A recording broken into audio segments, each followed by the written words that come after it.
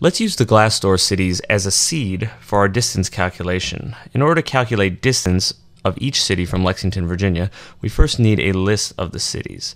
If we go to the data option here, click underline, we can actually just copy down this full list right here.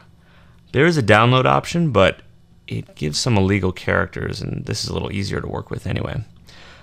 Throw this right into a spreadsheet, and we can download directly from Google Sheets as a CSV. Typically when working programmatically, CSVs are just going to be easier to work with. So you always want to optimize ahead of time for that. Let's move over to the environment here. I've already imported a version right into our data file. And you can see we have our column headers up here, and we have the scores as well as the city. Now in our distance calculation, we essentially want to iterate over that list and get all the cities and get a distance calculation and then output. So we've got an input, which is our Glassdoor cities, and then we have an output, our distance from Lexington. That's in write mode. The Glassdoor cities are in read mode. So let's take a look at how we can do this. The CSV module, which I've imported, makes this really easy to do. And what we're going to do is we're going to create a reader here.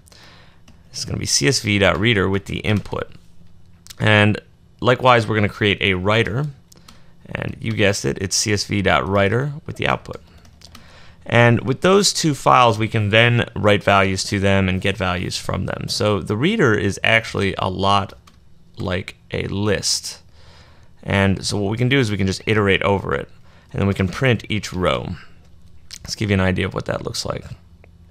It's going to print out each of the arrays that it received, including the top item or the headers for the columns. And we can see that the city is index 3, which is why I've created this variable city index right here. So if we just want to print the city, we can do city index, and then we can just get a nice spread of all of our cities, and then the word city up here. So let's make this a little more nuanced. We don't really want that header, so I'm going to turn this into a list, and I'm going to grab every item past the first index. This is also known as a tail command in some other languages. That's kind of a Pythonic syntax. And you can see that now we're only getting the cities, starting with Atlanta at the top. And then we also want to throw this in a variable right here. And then we're going to print that. And then we want to do something with the writer. So in the writer's case, we have a method called writeRow. And this takes something called a tuple. And a tuple is like a list, except it's with parentheses. And you have to end with a comma if we want this to output correctly.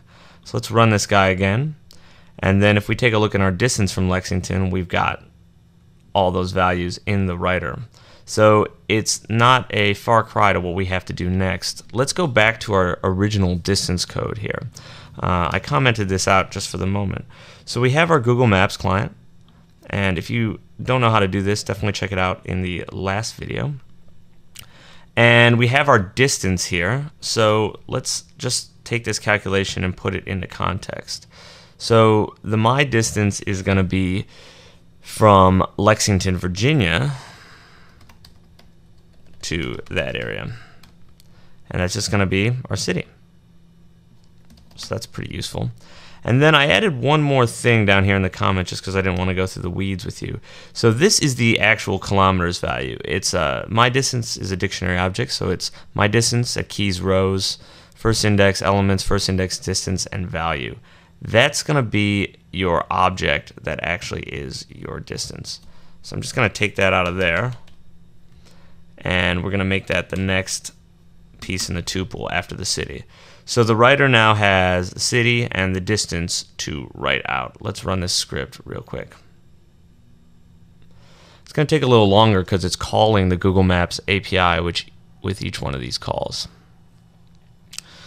But once we have the full output, we're going to have a distance ordering, and we could pull this into Excel or another spreadsheet program and get a pretty quick ranking on the kilometer distance of all these cities from Lexington, Virginia.